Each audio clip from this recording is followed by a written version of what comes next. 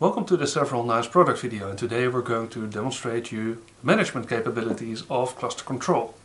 ClusterControl management capabilities stretch from backups to configuration management or even having load balancers.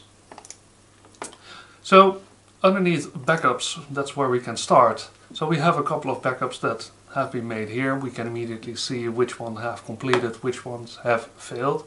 We would even be able to watch in the log files what was wrong with the backup, why it didn't succeed in creating one, and we can make either a backup right now or schedule a backup with an occurrence of like on a daily, weekly, monthly basis.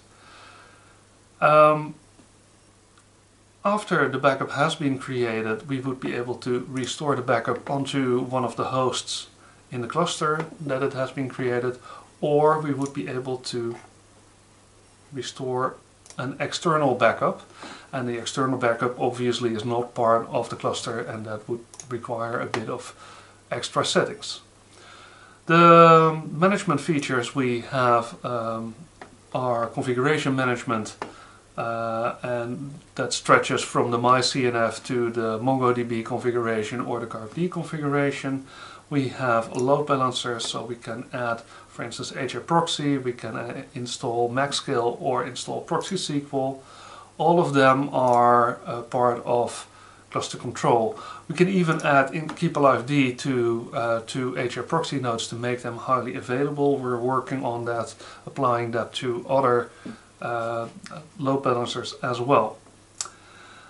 We have process management. If you have, for instance, a special process that is running on your system, for instance a Galera Arbiter, we can monitor that, restart it if necessary.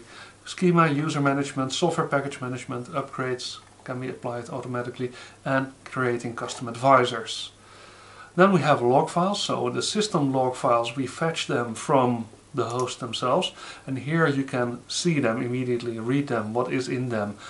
Even if the host is down, it will be very handy to have those log files on a centralized place. So if you don't have centralized logging, this is the way you can achieve that.